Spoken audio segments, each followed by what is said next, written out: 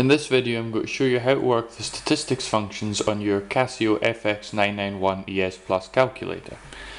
So let's start by getting into the statistics mode. So to get into statistics mode you press mode and then 3, so mode 3, and we get this menu here. Most of these options here are for regression.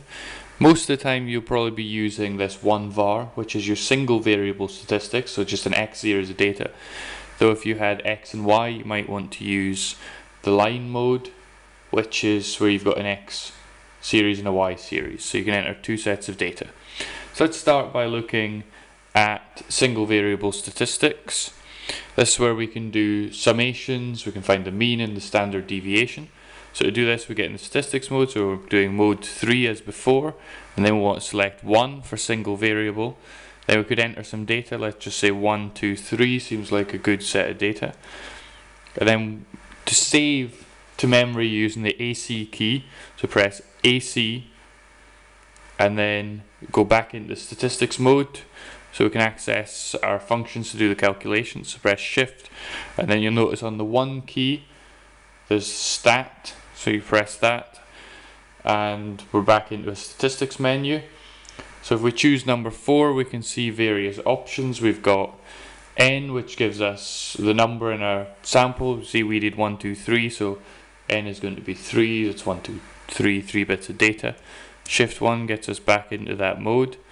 So 4, we've also got things like the mean, which is this x bar. We've got sigma x, which is standard deviation based on n, and sx, which is standard deviation based on n minus 1. So if you want n minus 1 standard deviation, you just press 4. That function will come up, press equals, and you get the standard deviation when you're dividing by n minus 1. Sometimes when you've got large amounts of data you may want to use the frequency column, and there's a set of instructions which show you how you can turn on the frequency column. So if you had data like 1552, instead of entering all of that you could just put 2 in the frequency column for 5 because you've got 5 twice. That would save you entering another line. But if you had 5 12 times, then rather than typing 5 out 12 times, you would just put 12 in a frequency column. So let's move on and look at how to do Pearson's R and regression. It's quite common calculation. So this lets you fit data to, in this case, a line, but you can use other functions such as exponential, logarithmic. Basically take your data points and find a line that approximates them, and in the case of a line you can use Pearson's R to determine how good a fit you have, how correlated your data is. So just very briefly we'll look at some theory to do with Pearson's R. This is the formula for Pearson's R. It's quite an annoying formula, it takes a long time to evaluate.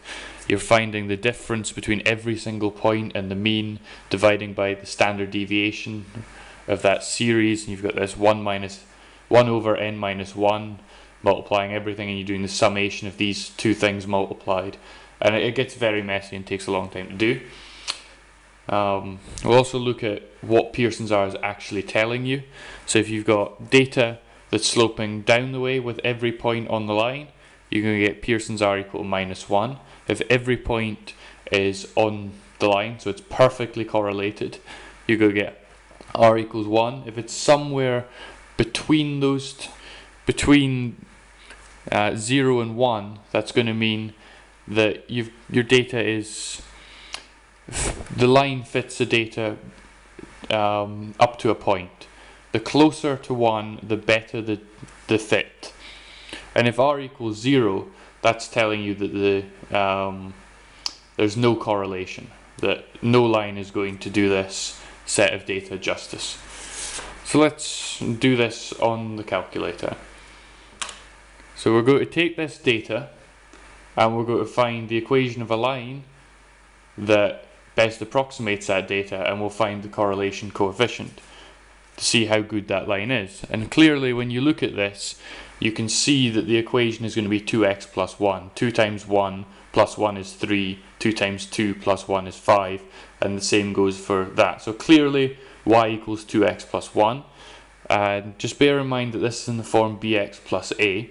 That's how the calculator understands this. So the calculator tells us b is 2 and a is 1. Also, the correlation coefficient is obviously going to be equal to 1 because all of these points are going to be on the line. So it's going to be perfectly correlated and it's going to slope up the way, so that's why it's positive. So let's do this on the calculator. So to get into the correct mode, so we're pressing mode 3 and we want the a plus bx mode, so press 2. That gets us our x and y series, so let's enter the data. So we've got 1, 3, 2, it's quite awkward to enter data on here, 3, and then we've got 7.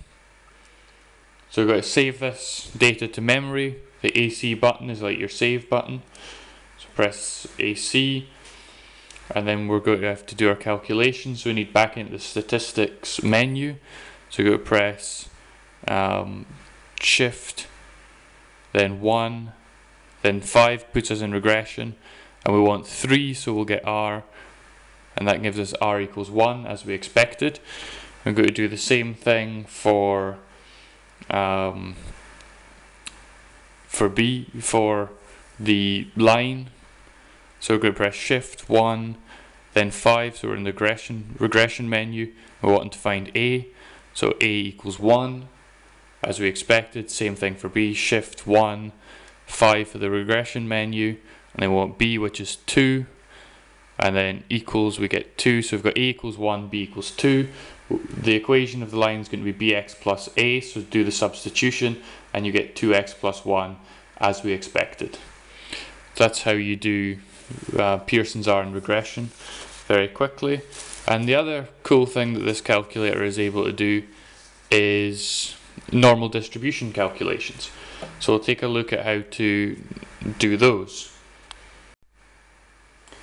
Okay, so the normal distribution lets us find things like P of t, Q of t, and R of t, where your t is what's called the normalized function and is an x data point subtracted from the mean of the x data divided by that x point times the standard deviation.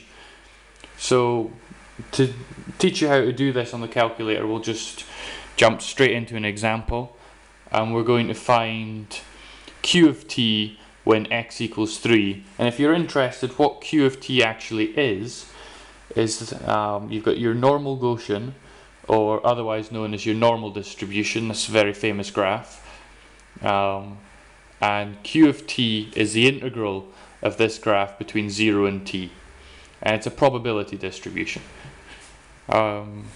So first thing we have to do is we have to turn on the frequency column. We had a set of instructions on how to do that back here, so we'll just turn on our frequency column. So that's how it's done. So we're going to do shift mode, that takes us into the setup menu. Then we're going to go down to the next menu. We want 4, which is stat, and then frequency, and that's us got the frequency column on. So that's the first step. So we've got this data here, and we're going to have to enter this data. So let's just go straight ahead and enter the data. You obviously know that you're wanting to be in mode stat, you should know this by now. And then we've got single variable, just x series, so 1. So doing 1, we've got 3, and we've got 2 3s, so put a 2 in the frequency column. 7, and then we've got 8, and we've got 4 of those, so I've put a 4 in the frequency column. So just entered that data here. As usual, press AC to save. That's now in memory. So now let's just access the functions that we need. So we're going to be going to find t. So what you have to enter first is enter your x value. And in this example, we've got x equals 3. So we're going to press 3 to start with. Then we're going to press shift 1. That puts us in the correct menu. We want the distribution functions. Remember, this is a normal distribution, so we're thinking distribution. So 5, and we're wanting t first. and we get minus 1 point something, so we'll just call that minus 1. Now we want to find q of t. This is how you do it. Shouldn't come as any surprise when you see it done. So shift 1 back into stats mode. We want distribution, so we're pressing 5. Q of t is option 2. That gets us the q function here. We want to access our answer memory. So that's the last answer we got, which is the one sitting here. So if we just press the AND button, that goes there, and for good practice we'll close the brackets and then press equals, and we get q of t is 0.34 and so on. So that's a very quick overview of all the statistics functions that you can use, and if you play around with them you'll get quite familiar with them, maybe be able to do more complicated regressions using the exponential and the logarithmic functions that the calculator's got. So hopefully this has been helpful, and thank you for watching.